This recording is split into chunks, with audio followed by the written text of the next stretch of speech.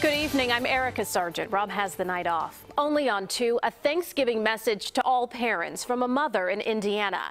22-year-old Lindsay Kessling died more than 8 years ago in an apartment with no carbon monoxide detector. CBS 2's Megan Hickey is digging into how Indiana is one of the few states in the country that still doesn't require those detectors. She's live now in the newsroom tonight. Megan. Erica, Indiana is one of just 4 states that has no statewide requirement for carbon monoxide detectors, and one grieving mother tells me she won't stop fighting until it's law.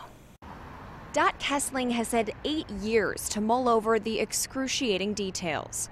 She was 22 and had just graduated from Indiana University. Her vibrant young daughter, who had a lifetime ahead of her, died in her sleep in November 2010 after fumes from her running car filled her apartment with a fatal level of carbon monoxide. Kessling didn't have a CO detector, but her mother tells me she knows for a fact. If there was a carbon monoxide alarm in her home, she would still be here with us. Kessling's home state didn't have any requirements for an alarm, and to this day, it still doesn't. And it's not for lack of trying. State Senator Mike Bohachek spoke to me from the Indiana State House. He's the author of a recent bill requiring CO detectors in single and multifamily residential construction. Unfortunately, it did not get a hearing in 2017. He says in part because of pushback from local builders in Indiana who considered the requirement burdensome.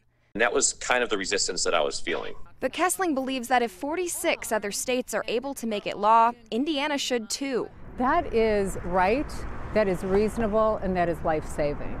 And that is not too much to ask from our legislators and our decision makers. Bohachek said he will continue fighting, this time as Indiana moves to adopt the 2018 International Building Code. He's pushing to keep a carbon monoxide detector requirement in the language of that code. Kessling tells me she won't give up until it's law. Now, Kessling's foundation has a partnership with Aurora-based First Alert, which has helped them donate thousands of carbon monoxide detectors across the state since 2013. Live in the newsroom, Megan Hickey, CBS 2 News. Erica? Okay, thank you, Megan.